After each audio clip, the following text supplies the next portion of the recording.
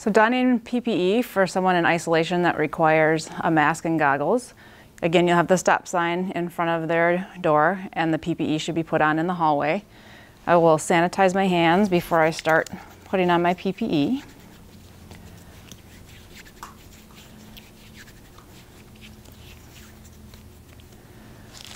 I'll start with the gown. Open that up.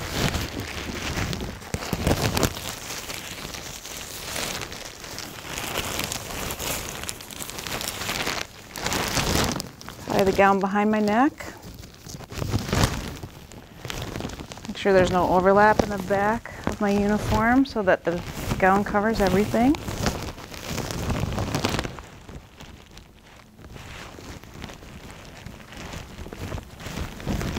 Get a mask, and there's a metal piece that covers your nose. And that goes over the ears. You want to make sure that gets over your chin, and you clamp it down.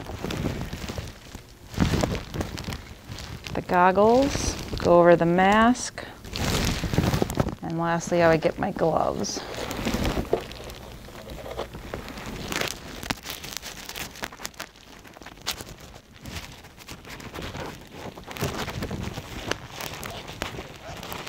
Making sure the gown gets underneath the gloves so I don't have any skin exposed.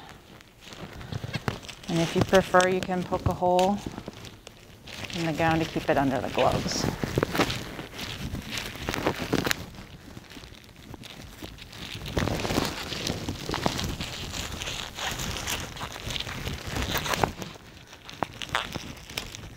Now I would enter the room and perform the patient care. When I'm done with care, I would remove the PPE inside the patient room. My hands are the dirtiest, so I would want to get rid of my gloves first. And reaching in the palm of one hand, containing that in the other glove, reaching from the inside, turning that inside out, and throwing that in the garbage. And sanitize just to make sure I don't spread any pathogens to any other part of my body.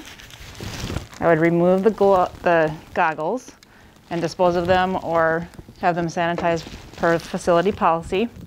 Again, the front of my mask and the front of my gown are considered the dirtiest.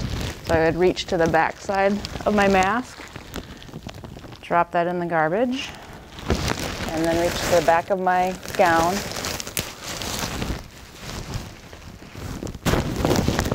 And start from the top down and turn that inside out.